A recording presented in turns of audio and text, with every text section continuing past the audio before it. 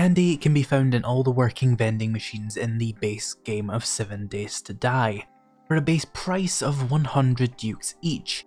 Most of them offer good temporary buffs that you can use to give yourself an edge in some niche within the game, but they're not created equally. So in this video I'm going to be ranking the 11 candies from worst to first based on my opinion from my experience. Oh, and we won't be counting Recog or Fort Bites in this video. Those are drugs, not candy. They don't give you food, they reduce your water, and they do not spawn in vending machines. They are closer to steroids than they are rockbusters. Let's get started with the worst candy in 7 Days to Die, Covert Cats. Covert Cats are listed as giving you 50% more sneak damage, but this is not as good as it may initially seem. Rather than taking your total sneak damage and multiplying it all by an extra 50%, the way that many other candies work, instead it just adds 0.5 to your current sneak attack modifier. So if your sneak attack modifier is 1.5, it will go up to 2. It honestly only nets you something like 10 more damage on an attack that should already be doing upwards of 100 damage, and on even weaker attacks it's going to be even less valuable. It's just very weak due to being additive, and sneak attacks are the most niche damage boosts provided by any of the candies, so I just don't think it's worth wasting the dukes, or more importantly your inventory space on. To have these lying around to boost your damage by like 10 points for 5 minutes when doing a specific kind of attack that doesn't even work under certain circumstances and only works with certain weapons. For example, sledgehammers do not have a sneak attack modifier. So for all of that, this was a very easy one to place at the very worst of all the candies in the game. Next up we have Eye Candy. Eye Candy gives you 5 more loot stage and then increases your total loot stage by 10%. This is okay, but loot stage is a very fickle thing. Loot stage governs what you find in loot, with there being certain milestones to hit before you can start looting certain items. The problem with Eye Candy is that early on, plus 5 loot stage and 10% boost genuinely won't do anything. Sure, your loot stage might technically be 5 to 10 points higher, but the nearest loot milestone is probably a lot further away than that early on. For example, the first major loot upgrade comes at loot stage 40, and then the next one is loot stage 100. There are a few levels, biomes, and POI combinations where having Eye Candy will have a chance of getting you actually something noticeably better, but overall it's just not worth keeping on you. It's a very small boost. And later on at the game, past loot stage 300, Eye Candy doesn't actually benefit you whatsoever, because the loot table kind of just ends around about there, so it's not going to be doing you any good. So it's the only candy that can become completely obsolete, and has so few niche use cases, comes in quite low on my list. Next comes Jailbreakers. Jailbreakers make it so that when you pick a lock, you have a 100% chance to open the container without losing any lockpicks. This is quite nice later on in the game when you find locked end loot. Honestly, lockpicks are pretty cheap and shouldn't be that hard to find. Time charges are also very common in the locked loot containers, so once you've opened one, you can comfortably coast on the time charges and lockpicks you find in those containers. And ultimately, this item forgets about the universal 100% chance lockpick item. It's very rare, you may not have heard of it. It's called a pickaxe. Hit it until it breaks. Now if you're role playing or are playing either a purposefully low strength build or you have player block damage turned down, I can see these being useful for you. But for most of us, most of the time, these just aren't all that helpful unless you find a working vending machine inside the POI with a locked container and it saves you like 10 seconds of lockpicking or hitting the crates. Not the worst by any means, just I can't really put it ahead of anything else on the list. Next up we have Nerd Tats. Now Nerd Tats are also very good.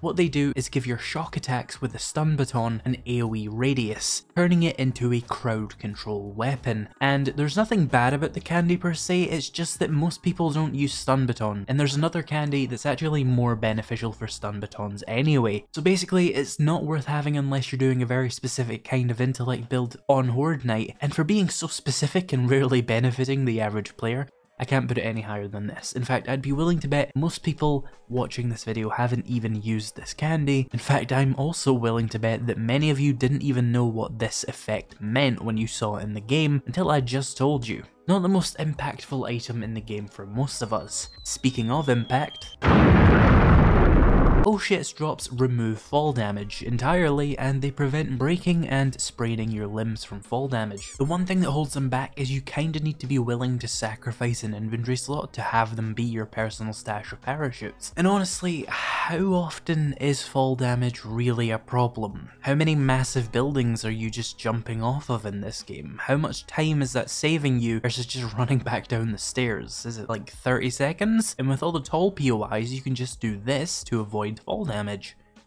So you need the foresight to know you plan on jumping off of buildings, or to know that you have a habit of falling off of tall things, or perhaps jumping out of your gyrocopter, or you have to be so paranoid about that that you're willing to waste an inventory slot on it. I, however, am none of the above, and can't put oh shit drops any higher on this list. Next up, Atom Junkies. Now, Atom Junkies are fantastic. They increase your explosive damage by 1.5 at the end. The reason this is in the middle of the list though just comes from explosives themselves. They're amazing. Even on insane difficulty, there's very few zombies who will survive an explosive weapon being used on them, and there's almost none who will survive the second. The main issue here is just the explosives are so strong, the candy is just a bit of a waste of money. You don't need it, but it doesn't hurt either. You'll get an extra few kills with each explosive, but it's rarely going to massively affect your hordes, which is another issue. Explosives are one of two things for you: a panic weapon or a horde night weapon.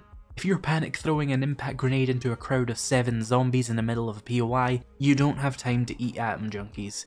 If you're throwing one grenade to kill 17 zombies at once, on Horde Night, the candy is only going to net you an extra couple of kills. It's a good candy, but it's just outclassed by the niche uses of explosives, and the fact that explosives themselves are so fantastic, they just don't need the help, especially if you've already invested in the Demolitions Expert perk. Next we have Sugar Butts. These again are a great candy that decreases the cost of things you buy by 10% and increases the cost of things you sell by 10%. Obviously these are very good for selling and buying items, particularly when you're working with very expensive things, though in the grander scheme of things I would say that making money isn't always about just discounts. There are better candies to help you get money if you have to pick between them, which we'll get onto later. We also have Rockbusters next, which is a solid 20% boost to your ore mining. It's like a bonus rank of Motherload, and there's nothing bad about it whatsoever. Next, they are just really good. Next we have Hackers. Now Hackers are that better version of Sugar Butts I was talking about. If you're looking to make money, it gives you a 20% boost to your salvage yield. You can sell car parts for easy money. I've used that strategy to get motorcycles as early as day 2 in Alpha 20, and it's pretty reliable to do that if you get good luck with your traders. Hackers also benefit crafters who want more components to make various things for their bases, and I've put it above Rockbusters because salvage is typically harder to come across than just ores, or you can pretty much just dig down anywhere and you will find some. There's a small amount of scarcity with salvage parts, for example cars, which start to become quite hard to find on multiplayer servers or small maps, and only certain POIs having high quantities of certain scrap items. It just beats out Rockbusters in usefulness in my opinion. The second to last, or rather second to first, or did that just be second, is health bars. Health bars give you 10 more bonus health. This is the only item in the game that gives you a higher maximum health, by the way, and also gives you more critical resistance, meaning you'll take less critical injuries. This is the only non-armor item in the game that provides this bonus, and it gives you 200% critical healing,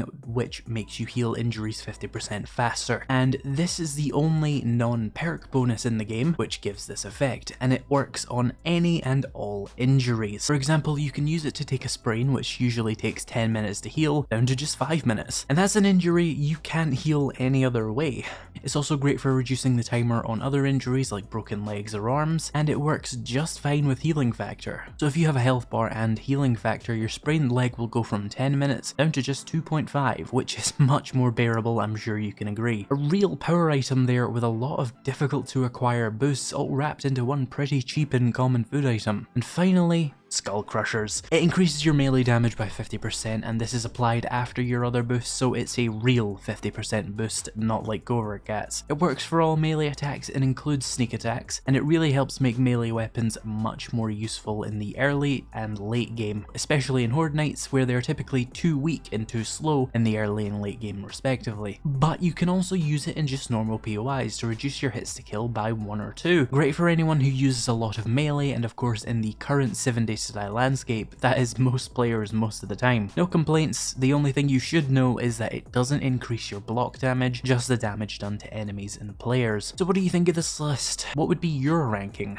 Let me know down in the comments. If you like this video, why not check out my skill book ranking video? Thank you to my channel members and patrons for making this video possible, and thank you so much for watching, and I'll see you in the next video.